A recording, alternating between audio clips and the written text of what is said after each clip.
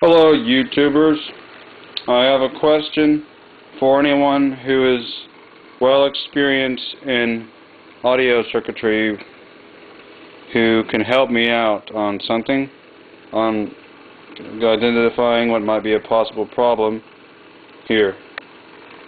This is a Grundig TK 46 reel-to-reel tape recorder, and on the recording and playback it records just fine and it plays back just fine to the line level output.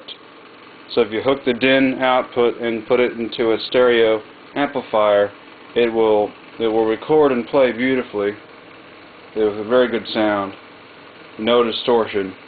But the built-in power amplifiers have distortion for some reason. Doesn't matter what thing is being played on there, there's a certain distortion of the built-in power amplifiers. Just listen.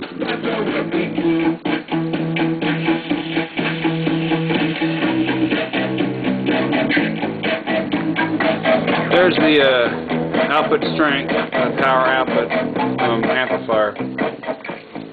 Here's a good example of the distortion, right here. I'll put the microphone.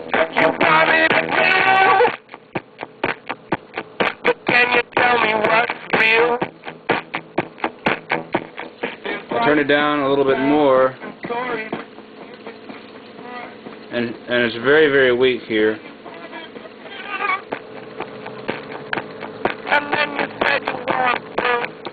Now I'm going to slowly adjust the volume up while the microphone is up to the speaker of the recorder.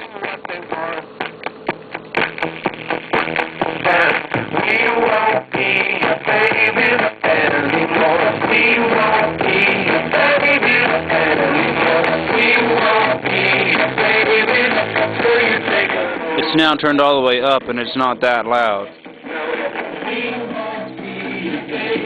Now I haven't recapped this unit or anything, but this doesn't seem like a capacitor related problem because the preamp and record amps work fine and record good, but as a matter of fact I recorded this off another tape using this machine, but the distortion of the sound is odd.